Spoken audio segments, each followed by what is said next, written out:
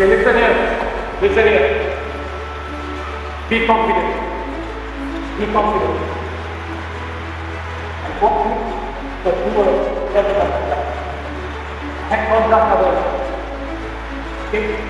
Every time we play against Pahang, we never feel fast. Why?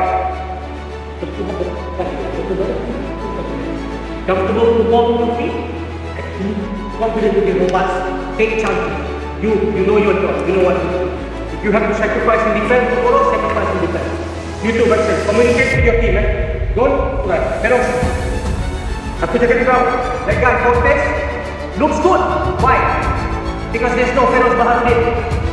When you face Feroz Baharudin, then you know kau nak lari pun dia tak akan boleh berdiri. Dan kau ada dekat situ. Oscar, you need to support. You two need to communicate. You have to sacrifice going back and sacrifice going back. The most important is to have control of the game. Bola mesti dekat kaki kita. Kita yang menentukan kaki kita. We will keep the faith. And that faith is when we have the ball on our feet. Be confident. Be confident. Katakan, kita nak faith. Tomorrow is the day. Esok hari itu. You are all young. Kita only. One is because orang ada bakat. Second is because you have the potential. And third is because you guys are born to be king champions and destiny. No one knows into final an accident. Benda ini bukan satu accident. Benda dalam tulis. This thing is written. It's fate. All we have to do is to play tomorrow as if it's our last game. Give everything you got. Bagi segala-galanya. Apa je yang terjadi. And percaya and believe in one another. There is no us going back. Tomorrow, not even one guy is going to go back with the head down. Tak ada seorang pun yang akan balik dengan kepala tunduk. We are going to be winners. The next time I'm going to be here in the middle like this with you guys, you are already Africa Cup champion.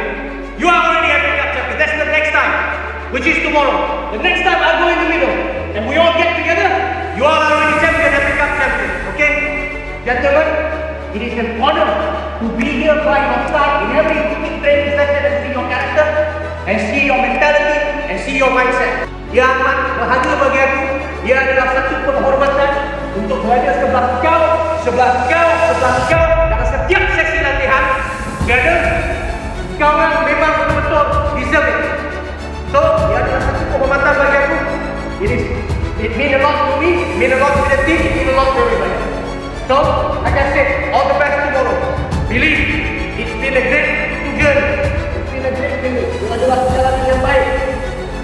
Congrats, you got this far. And now, one more step. And one more step, we're gonna go back to the title. Okay? Come on, guys.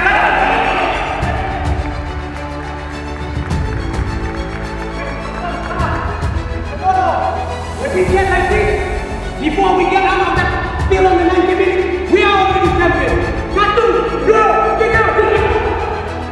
Guys, remember what I said yesterday? Brothers, today is not the day we are going to go home with our head low. Hari ini bukan hari untuk kita balik pulang rumah dengan kepala kita ke bawah. Today is the day that we're going to walk up here with our head held high. Our brothers in our arms and the medal on our chest. That's what's going to happen today. Itu yang akan berlaku pada hari ini.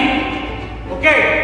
Now, remember, gentlemen, it is an honor to stand in the ring with you, to fight with you, to stand beside you.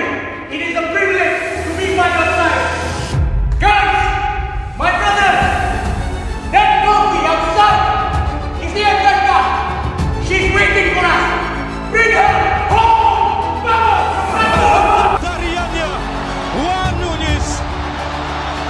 Rembatannya bakal diukur saja.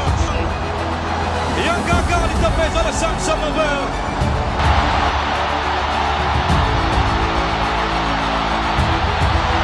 Untuk Rimas, peluang Juara kasih makanan bertengah semula terbuka. Cantik. Wai mana Nabi.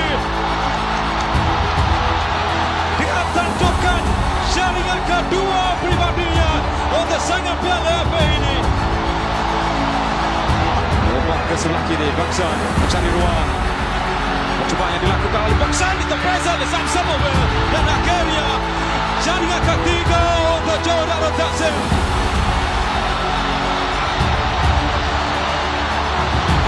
Baksan tak silva. Nama yang tidak asing lagi. Masalah yang perlu dihadapi antara kedua atasan penalti. Baksan tandukkan ke belakang. Percubaan cantik. Wan Muniz dengan satu lagi bidikan tepat.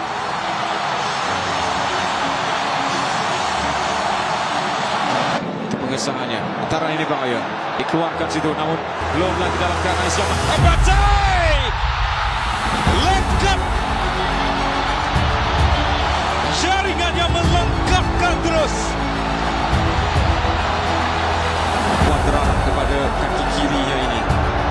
Dari Wan Muniz. Wow. Hat-trick dari Wan Muniz. Dan dia berlaku di peluang akhir. Kaki kirinya bagai diasah sebelum aksi menyaksikan kemenangan untuk Juara Taksim. Kemenangan besar yang dilakar oleh mereka. Piala FA 2024-2025 untuk kali keempat buat Juara Taksim.